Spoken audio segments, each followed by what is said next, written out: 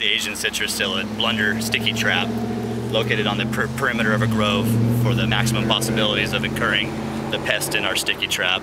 There's no pheromone attractant to this trap, so it is basically just a blunder trap, and the color is the only attractant for the insect. It tries to mimic the color of the flush leaves, which is their reproductive part of the plant that they target for reproduction. And so this is basically just a sticky trap for insect incidents to run into the grove.